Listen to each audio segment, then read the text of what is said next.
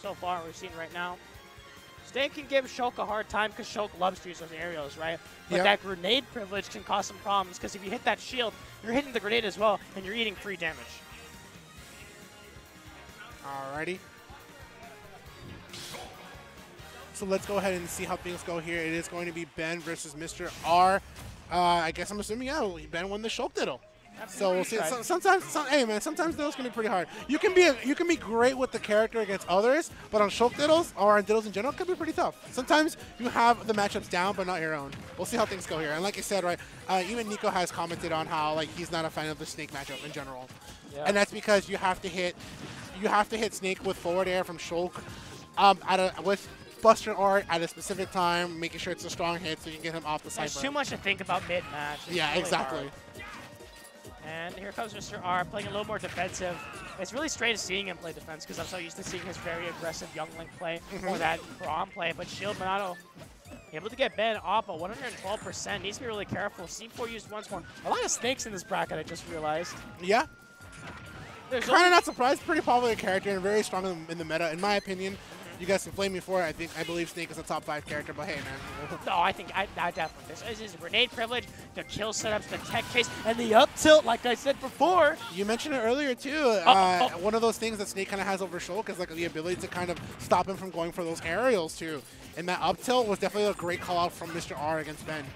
And remember, that short hop down there is also going to cause some problems for Ben as well. And as well as, remember, Snake has those setups with the one hit of Nair into those grab setups, but definitely got to be careful. And Mr.R, this is the Mr.R as well, so he's got to be really careful.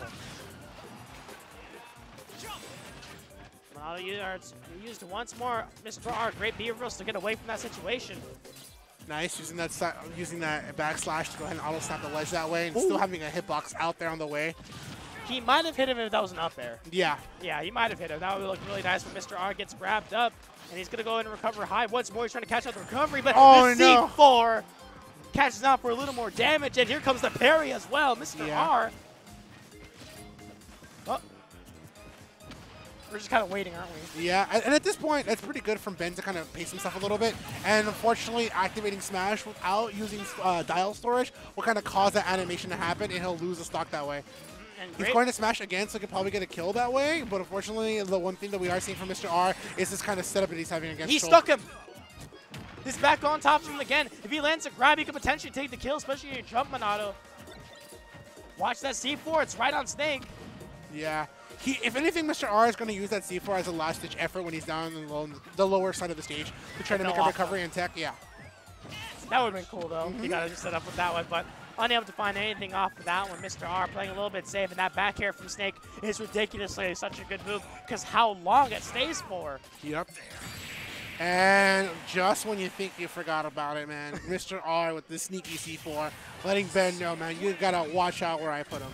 Mr.R will help remind you that C4 is back there. Yeah. He's able to get so much damage off, such a good thing.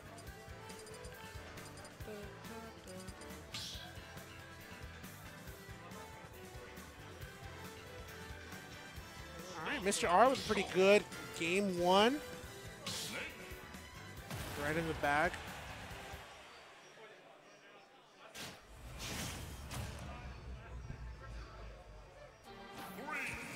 So, on number 2, we got Kalos. And remember, according to the 2GG rules, this is the only counter pick. Yep. So if we get to we did have a bit of a stage change in terms of rules. So we did have Yggdrasil for a minute, and then we changed back to not having it. We did not bring back Yoshi's Island, actually.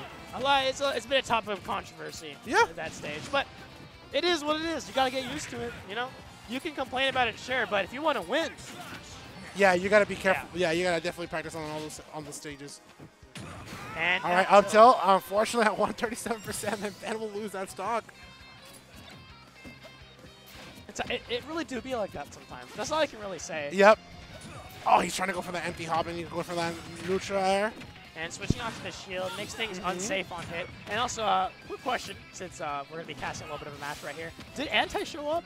I don't know. I will definitely go ahead and check the bracket, man. I wouldn't be surprised if he did. I'd be surprised if he did. I wouldn't be surprised if he didn't. But hey, man, sometimes pick your battles and you sign up and you just can't make it, or you don't feel like going. It's all good. And we'll see who makes it out here, because the one who's winning here is Mr.R with the C4. Ben at 117%. I feel like he's really struggled against the matchup, and honestly... Look at this C. Oh, he stuck up. No! He stuck the C4.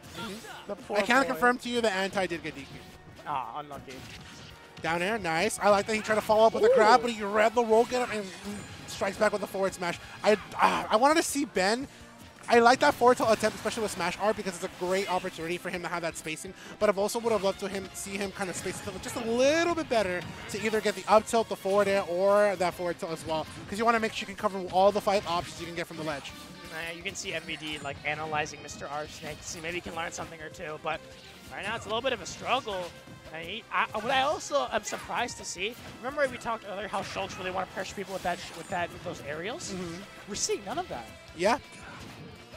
Trying to use that back air. I like the opportunity into Smash R. It might be actually able to get something by switching right back to Buster Art.